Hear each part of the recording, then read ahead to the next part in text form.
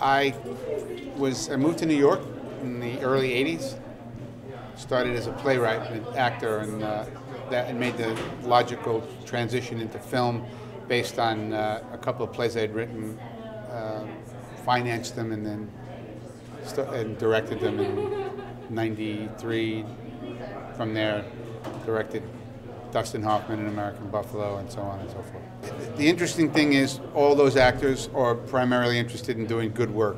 The kind of films that I make do not attract actors that want to come on a set and be fussy and work in a Hollywood movie. Most of the pictures I make attract actors that want to sort of dig in, roll their sleeves up, and do great work as an actor versus sort of slack off.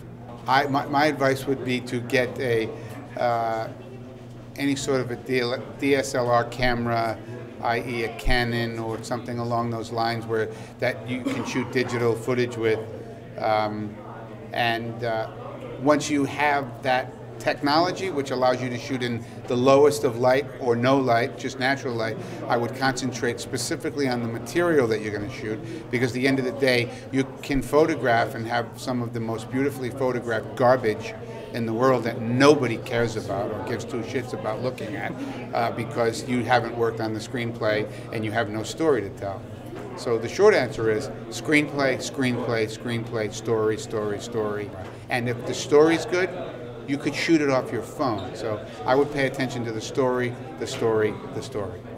I would say students who want a filmmaking career, this is the best time you could ever decide you want to be a filmmaker. There's no better time in the history of American cinema to become a filmmaker. There is no more barrier to entry.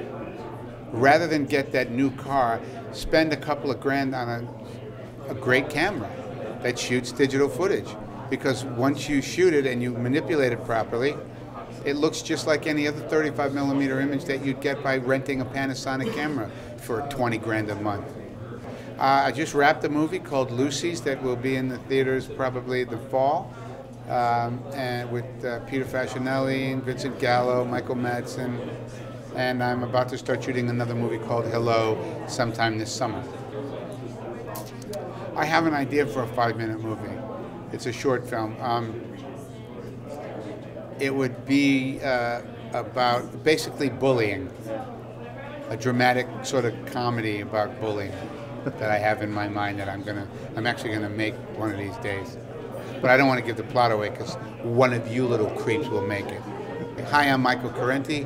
I'm the director, producer of movies like American Buffalo, Outside Providence, A Shot at Glory. And I'd like to wish a lot of luck to all of the CMF filmmakers in this competition. Lots of luck. Break a leg.